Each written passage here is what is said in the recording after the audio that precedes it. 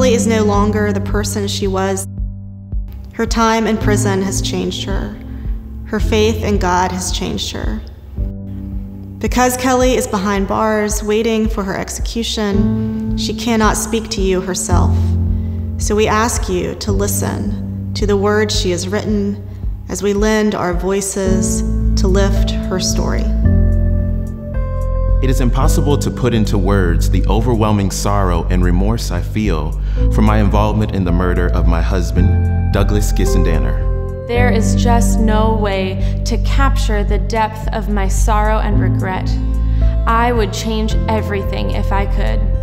I will never understand how I let myself fall into such evil, but I have learned firsthand that no one, not even me, is beyond redemption through God's grace and mercy. Hope is still alive.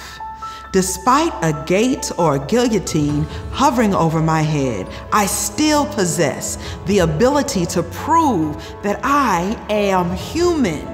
Labels on anyone can be notoriously misleading and unforgiving things.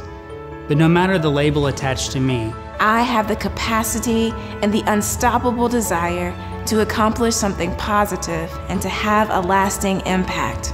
Even prison cannot erase my hope or conviction that the future is not settled for me or anyone. I have placed my hope in the God I now know. I rely on the steadfast and never-ending love of God.